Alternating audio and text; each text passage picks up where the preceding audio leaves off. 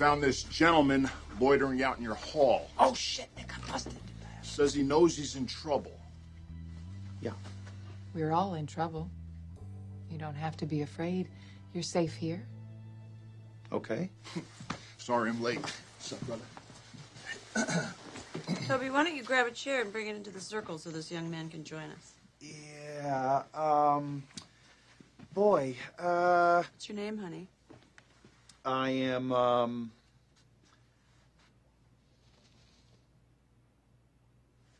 I am Blanston. Hi, Hey, Blanston. Hi. Well, it's nice to have some fresh blood in the group. Appreciate it. Fresh, cute blood. Hey. Easy, Julia. Blanston, would you like to share with us what's led you into recovery? Well, okay. I do have a very big problem. I've just been hitting it hard. I've been hitting it hard. He thinks he's in an AA meeting. Getting together with the guys, oftentimes ending up just face down.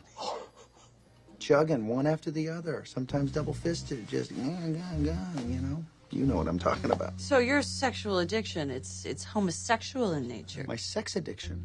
My sex addiction is, and then what did you say?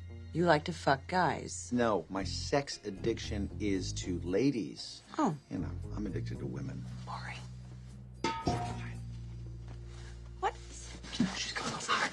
But there was once, though, oh boy, if this is safe in here, I'd love to shake this out and share it. Something must have happened. Don't follow me. Don't worry, I took a parkour class at the community center. Oh, you got her to go back. I was a boy. How old were you? I don't know, young. 14, maybe? I think we were. Two 14-year-old boys at camp and not knowing what we're doing and just wrestling. Oh, wrestling camp. 14. Nice. Is he telling the truth? I don't know, but I mean, if he is... Good for him, right? Absolutely. That's great. Did you guys wear those tight little onesies? Singlets? Is that what they're called? That's right. Singlets. Tight little spandex offering a clear little outline of, say, a circumcised helmet. Oh, boy. Am I getting warm? Okay, maybe someone else should share. No. Let's go to the unit. Sorry? What was the unit like on this little boat? Was it veiny, smooth, little turtleneck, anteater? I don't know. Pretty normal. It's like good to have a gay friend in your group, too. Yeah, you know, like, it is. It makes us more colorful. Yeah. Now, did this penis ever, at any point, find its way into your mouth? Jesus. Julia, no, you're not going to pull this stunt again. What stunt is that? Stopping a meeting early so she can try to flip another gay.